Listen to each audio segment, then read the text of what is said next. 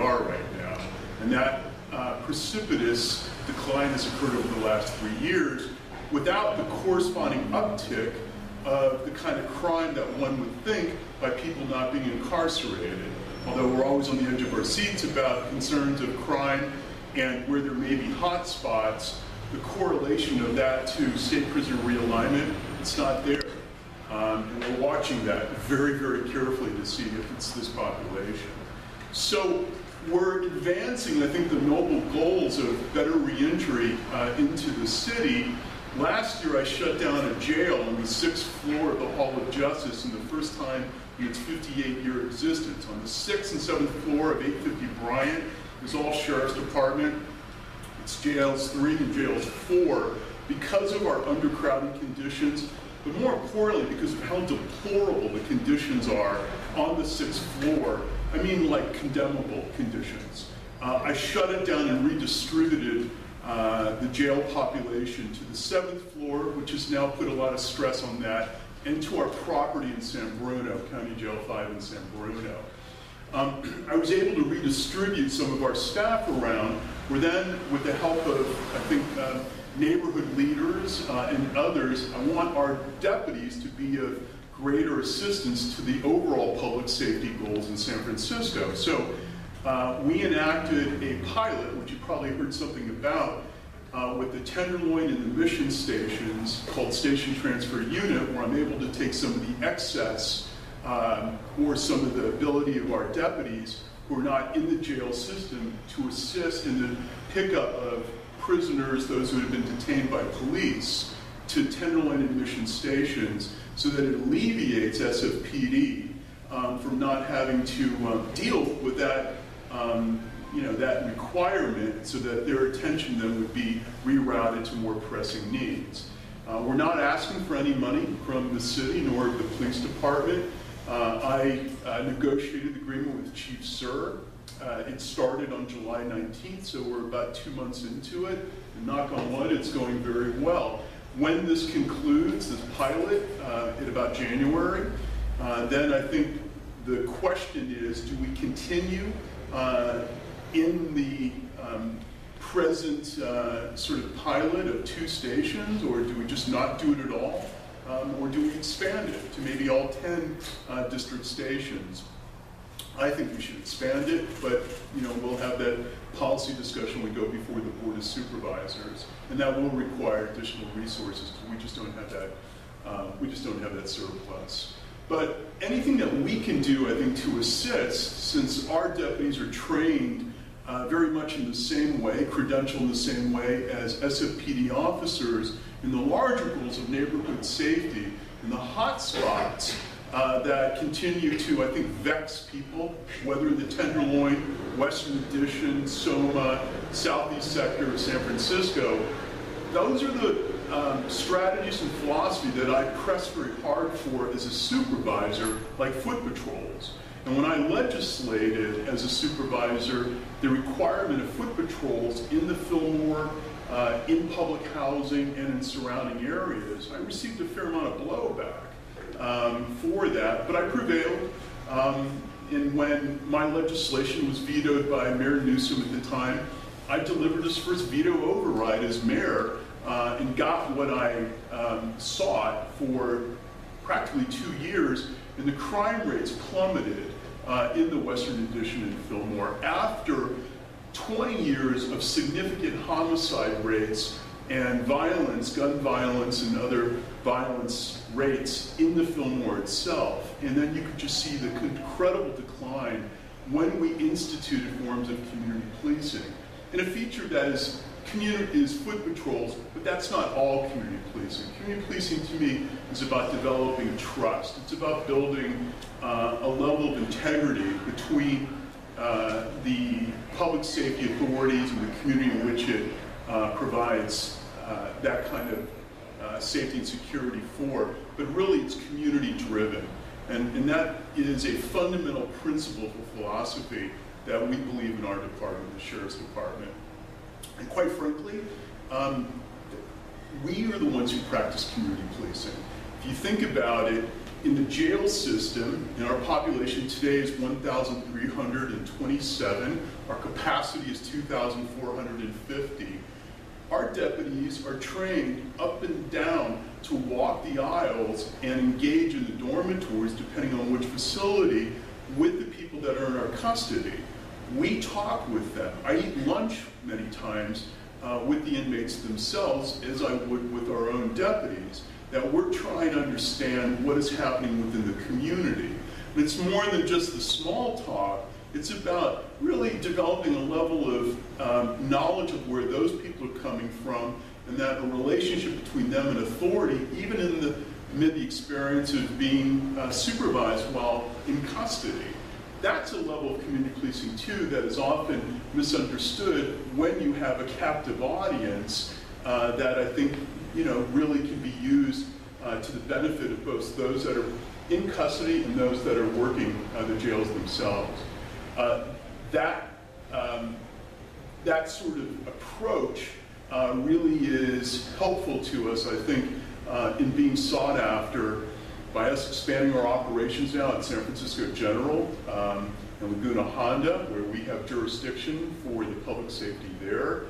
Now the surrounding community wants us to be doing more patrol, getting involved in the community issues that routinely have been SFPD, which makes total sense, but us to sort of cross-pollinate more together. So this is a department that has quite a bit of range. It's law enforcement, but it's heavy on reentry and rehabilitation. The other side of it that people might know us for is on evictions. The Sheriff's Department is authorized by statute to carry out evictions. This is something that's on everybody's concern about the high number of evictions that are taking place. By the time an eviction comes to us, we're the agency of last resort. And so if a court order comes to us from eviction, it's not that we have really any kind of ability to say good eviction or bad eviction.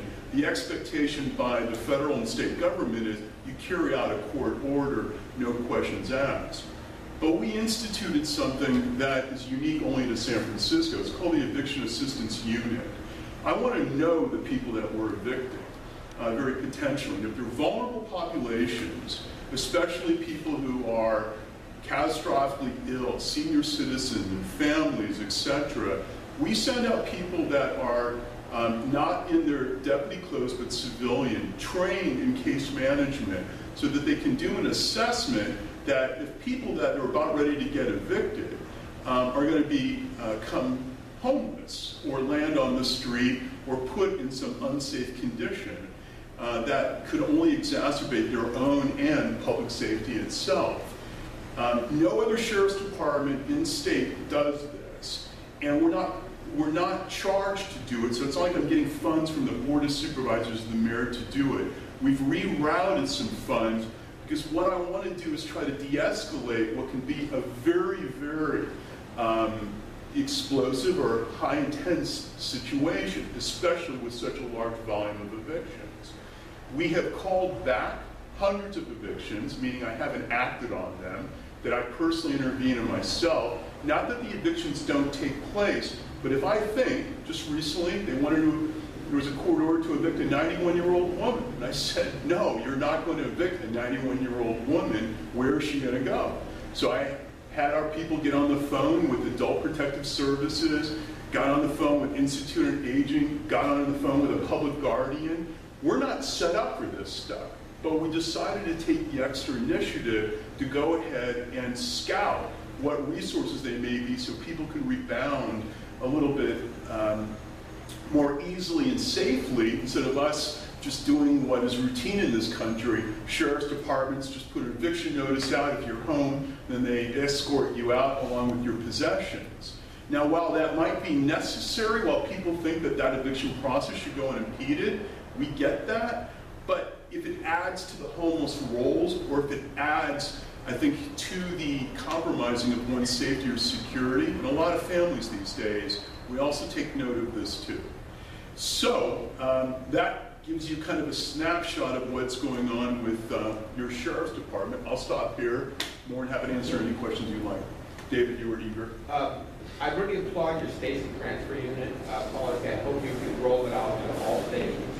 I'd like to question what could be done to train the deputies involved to handle cases where it's a psychiatric issue or it's a mental health issue, and the person they're transporting, so they can be better able to respond to that. Our training starts in October. Again, we didn't get any funding for it, so what I'm using is dollars away from some other training, which I find less pressing, for what is known as CIT training, critical incident training, which is 24 hours of training strictly dealing with somebody suffering with a mental illness or psychiatric episode. Sheriff's departments in this state, unless they're getting some infusion by their county governments, are not given the dollars for this. Rudimentary training is essentially an 8-hour course that is during or post your academy. The CIT training is kind of the more platinum level of training, if you will, from the bronze level that they may be getting. And we're starting with classes of 20 of our deputies. We have about 855 deputies. And that starts in October. Sure. I guess my first question is the jail system. I've been through the jail system. I was in until 2008. I haven't been back, thank God. But I hope that what you're seeing here is a bunch of fluff, because I've been through the system and the sheriffs are inhumane. They're jerks. They're Nazis, excuse me, but they are real jerks. And I think that this plan that you've been proposing is still flawed, because, I mean, even if you have a better-looking jail, it doesn't make the people or the sheriffs any better. The one asset that I'd like you to focus on in your jail system is the mentally ill that come into booking. They should, one, be segregated, because being mentally ill, you're naive, and you can easily be taken advantage of. And the other is that I don't know if you still have that program on the 7th floor that was run by that one lady. It was a special part of the jail that's for mentally ill. Mm-hmm. Is that still going? It is. Is it the same lady? No, it's not. No. Okay. Well, I just figured that there should be more focus on people that come in, and they should be more analyzed of their mental state, their physical state, maybe the HIV, Hep C state, and that they should be more segregation, not as for a bad reason, but for a good reason, for their own protection. And even in booking, it seemed like the sheriffs that were in charge of there could give a fuck what you say, and they don't understand if you say I'm mentally ill, you know, my life is in danger. And that's the other part I want to get to you about when you're eating lunch with them. I mean, one, the meals are lacking in nutrients and in substance. I starve there. Everybody starves in jail. I just think that if we could incorporate more better standards in the jail, I think that we would probably get a better result from the treatment of the inmates. Because I've run into many people that have horror stories from being in that jail. I'm afraid to go to that jail now for that one period of time that I was there. Were you on the 7th floor of the hall? I had to work my way to the 7th floor, and my voice was being, even though I keep trying to get a hold, at least get to talk to the sergeant, because I thought at that time the sergeant was the person that I could trust, and the sergeant turned out to be. Were you ever at San Bruno? No, I wasn't. So that to me is a very stark difference. The Hall of Justice is going to be demolished in 4 years. You need to know that. Oh. Yeah, so I'm trying to catch you up. Okay. The whole building is coming down. Good. The jail, I shut down, as I said earlier, the 6th floor. Yeah. Those conditions, not even just the attitude. So the attitude of the inmates, no matter how nice or concierge-like that deputies can be, even in the conditions of the 7th floor, it's going to be a horrible experience. That place should be shut down. But we don't have the compensatory place where to put people. When I redistributed what population there was to San Bruno and to the 7th floor, we're now tight, as tight can be, because I shut down an entire jail. So what happened to 9? There's no 9. Building 9, one behind the Hall of Justice. That's women's. Oh, they turn it to women's? That's See, women's. that's what I'm saying. Maybe they could make part of that a mental health Well, it is. floor. It is. In fact, we have a specialized called C-Pod. So when you're on the freeway going to the Bay Bridge, you see those fog-colored windows behind the Hall of Justice. That's Yeah. our women's jail, and it's mentally for the mentally ill. And so if someone comes and says, I'm mentally Suck. suck. If I say, don't put me in Gen Pop, I'm mentally ill and I'll be taken advantage of. Well, How can that not affect me as for the Gen Pop, but just so I know that I can trust that they're going to send me to the right place and not lock me in a safe cell. Let me answer your question. Okay. So related to what David asked me, that's why I'm putting our staff through training that they've never had before, or in a very sketchy kind of way, spotty kind of way, known as CIT training. Mm-hmm. And that starts with our booking process. It also regards our deputies that are on the streets, like a station transfer unit, and others.